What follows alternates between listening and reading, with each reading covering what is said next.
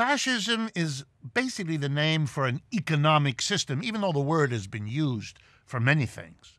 But in economics, fascism is when the government is called in.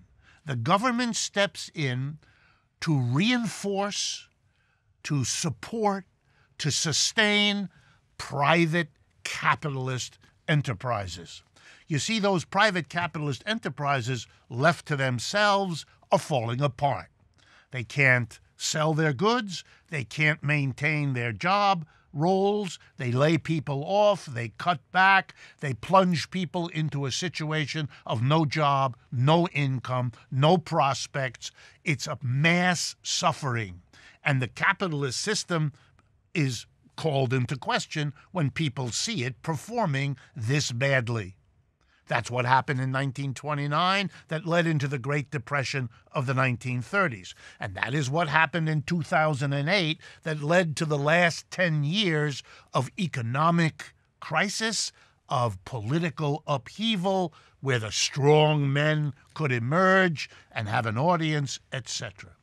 The fascist solution to capitalism's breakdown is to bring in the government to support private capitalist enterprises. It is sometimes referred to as a merging of the government and private enterprise, not to go to another system, but to keep the existing system going. What does the government do in fascism? Well, it helps private capitalists by getting rid of the trade unions and replacing them with its own organizations, run by the government, controlled so that they support rather than challenge private capitalists. Here's a second one. The government comes in and does for private companies what they couldn't do for themselves. It rearranges foreign trade so that domestic capitalists have an easier time selling their goods abroad and blocking imports so they can sell to their own people because the government has prevented imports from coming in, say by, I don't know, tariffs would be one way to arrange this sort of thing. The government comes in and deregulates. That's a clever term to say that the regulations that are costly to capitalists are removed, and the regulations that help them are enhanced. That's typically what fascists do.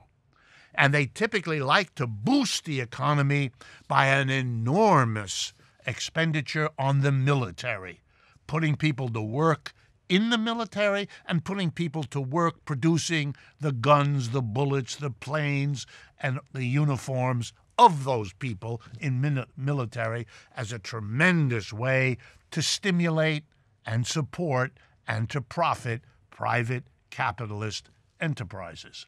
Military and capitalists, government and capitalists merging together to run the system in a way that builds up capitalism, captures what has to be done that the capitalists couldn't do for themselves, and makes the system have some more life. It's all about saving capitalism.